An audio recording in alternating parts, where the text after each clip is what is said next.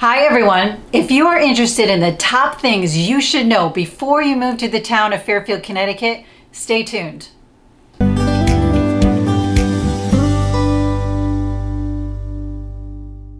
Hi everyone, it's Jennifer Lockwood, your local realtor here in Fairfield, Connecticut, and I'm on today to give you top items that you need to know before moving to the town of Fairfield, Connecticut. If this is the first time to my channel, make sure you hit the subscribe button below and click on the bell to be notified of any upcoming videos. I have about 6 items I want to share with you of what you need to know before moving to Fairfield. The first 2 have to do with the state of Connecticut, and then the remaining items have to do with Fairfield specifically. The first one is the weather. Be prepared for all seasons here in Connecticut. We have spring, summer, fall, and winter, and they do go to extremes. So in the spring, we do have kind of a rainy spring season. It can be cool. It takes a while to warm up here in Connecticut. So by the time June rolls around, we get some nice warm summer weather, and it lasts until the middle of September. We can get from 80 to 90 degrees, and we can get quite humid as well.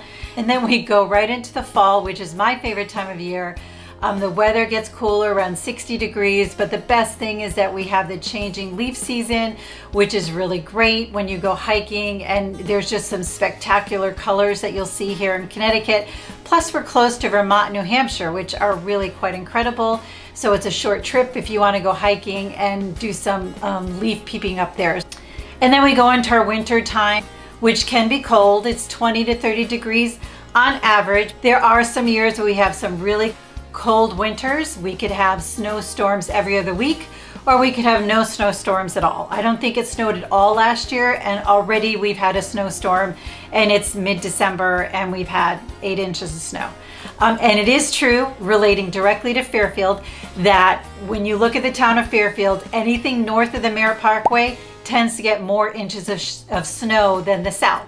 When you live down near the beach or center of town, you'll get less snow than somebody only 10-15 minutes away. There's something about that Merritt Parkway line, and it is true. You do get more snow and colder weather just a little bit north of that. The second thing you need to know about Connecticut is that we do not have any national sports teams, but that's okay because we adopt our neighboring states' teams. So here we're in southwestern Connecticut. We're only an hour from New York, so I am a die-hard New York Giant fan with my family. Grew up a New York Giant fan. We're only an hour and 15 minutes to the stadium. We're only an hour from Yankee Stadium. And what happens around here, what tends to happen is if you're a New York Giant fan, you tend to be a Yankee fan. And if you are a New York Jet fan, you tend to be a New York Met fan. And there's quite a few of both around here, New York Jets and New York Giants. Also, Connecticut is in New England, so we do have a lot of New England Patriot fans and Boston Red Sox fans. So there's quite a mix here, and no matter what team you root for, we are quite passionate about it. Number 3 is the trains. I mentioned this in a couple previous videos of mine, and I have a video about the train stations here in Fairfield. There are 3 train stations on the Metro North train line that goes right into the city, and we also have an Amtrak stop in the city right next door in Bridgeport. Super convenient for those commuting or trying to get to New York quickly. We're only an hour and 15-minute train ride.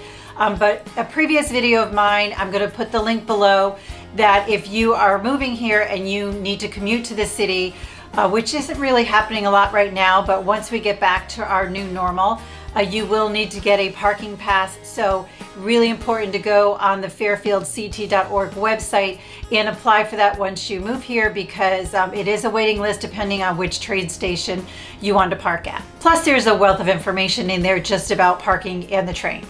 Number 4, if you're moving here with pets, super pet friendly community. We have leash laws here for your dogs. So if you walk your dog, you have to walk them on a leash and pick up after them.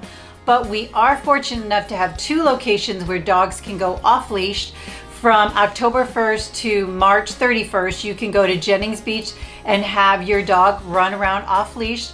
And also all year round, you could go to Lake Mohegan Cascade, which is a beautiful mile trail, and they just have their dogs off leash there. It's a great community of pet owners that come there and walk their dogs, and the dogs just have a blast going on that trail. Also, I will refer to you to the website bringfido.com. I'll put the link below. That is a great site that you can go to that will have other locations that are right outside of Fairfield that also you can bring to for off-leash experiences as well. But just know in the town of Fairfield, what I would do is go to fairfieldct.org and the Fairfield Recreation Department, and there's a link there to dogs and horses and all the rules there that apply to bringing dogs around town, and also horses and the trails. The rules have changed a little bit at the moment due to CDC guidelines. Those will change frequently, so I would suggest going to that site before you bring your dogs out anywhere, just to see what the new updates are. The fifth item you would want to know, and probably one of the more important ones, is where do you want to live within the town of Fairfield? There are 12 distinctively different neighborhoods in Fairfield. All have different characteristics and all have different price points. So that might be the first thing you look at, is what is the median and average price range within these neighborhoods, and how are the neighborhoods different? Their locations are different. Do you need to be near the train, center of town? Do you want to be near the beach? Do you want to be walkable, or do you want more property? There are some areas of town that they're only on 0.11 acre of property. Other areas are a quarter acre up to half an acre, and in Greenfield Hill you can get 2 acres of property there as well, which means, of course, the price point would be a little bit higher because you have more property. Now in the current market, the beach area, the center of town, Southport, those areas are quite sought after. Much of that has to do with location. Many buyers want to be walkable to the train or to town, restaurants, active living styles. So right now that seems to be the trend, although many other areas of town are just as active in the real estate market. So what I would do is I have previous videos I've done on particular neighborhoods. I'll put those links below, and I also have each neighborhood listed on my website as to how they vary from neighborhood to neighborhood. And the last item is research. This is where we all start, on the internet, researching where we're going to move. I'm going to give you some tips about some social media sites and some websites that you should check out before moving here, because they are a wealth of information. So if we're talking about Instagram, I would highly suggest go to Fairfield Moms. They post many of the community events, things happening in town, and they also advertise many of the small businesses here in Fairfield. Fairfield has quite a few entrepreneurs and small businesses, and they have a mantra here of doing it local, and we do try to support as many small local businesses as we can, especially now more than ever. Plus you can follow the town of Fairfield, the Chamber of Commerce, Fairfield Magazine, Talk of the Town. There's quite a few that you can follow in order to get more information about this community. And then there's also Facebook. You can join some Facebook groups that are local. People give recommendations, they ask questions. It really will provide you more inside information than you're used to just looking on the internet or on websites. People will give you their personal experience, which is really great. And then there's a number of websites. You should go to fairfieldct.org. That is the town website, so it has some really great information for you. Another great website is experiencefairfield.org.